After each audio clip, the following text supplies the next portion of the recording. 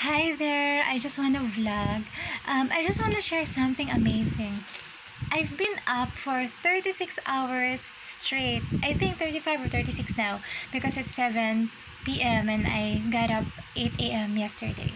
So what is amazing is I never used to be lacking in sleep at all because I'm awake for 36 hours, and it really surprised me that I am, because there are moments that when I lack sleep, I kind of not function properly, that I don't operate well, that I don't seem to be vibrant or full of energy or enthusiasm because of the lack of sleep. It's like when I try to really understand, for myself, I have my own struggles. I got my struggles, which is personal, and then eventually, because I am a singer, so I become very emotional. I write my songs, I put my lyrics, and I cry so much. I really drench myself in tears because my heart is really trying to express. I really want to relate to people. I really want to know the hearts of people, because I'm very desperate for the soul, for my soul to be beautiful, that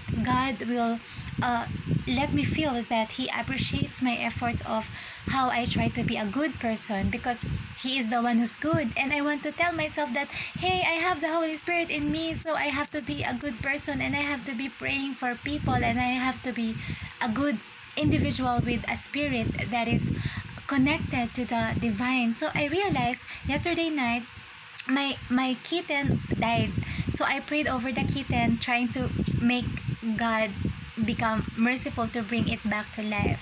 But of course, I was trying it for a purpose of a childlike faith, that maybe the cat can be brought back to life through praying. So what happened? I was praying Holy Spirit prayers.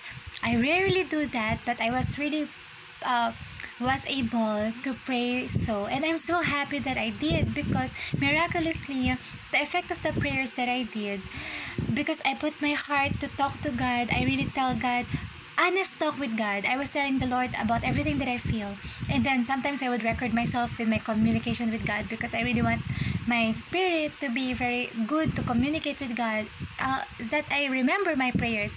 And then miraculously, when I pray Holy Spirit prayers, it has been prayers for healing. It is from a pink book, the prayers of the heart. And then eventually, what have happened? I was not losing enthusiasm about the lack of sleep. That usually I prefer having good enough sleep, so I can do the things that I feel doing, because I'm a kind of person who's a little humorous, that I'm like a happy-go-lucky person, that I do things out of my emotions, the things that impulses me of what I want to do. It's like more of my right side brain. What I mean is being passionate with arts, music, things that has to do with, I really want to praise also my left brain, but it is about passion for music and arts and words that I always get involved with myself, the inclination that I have for myself. So I realized, because of that, I am a person that is very moved by emotions. I really try my best to know how good my spirit is. So I try to realize that sometimes God allows me to be very tearful, but sometimes I realize God allows me to suppress my tears, not necessarily bad for me, or not letting out my emotions, but not being too emotional also.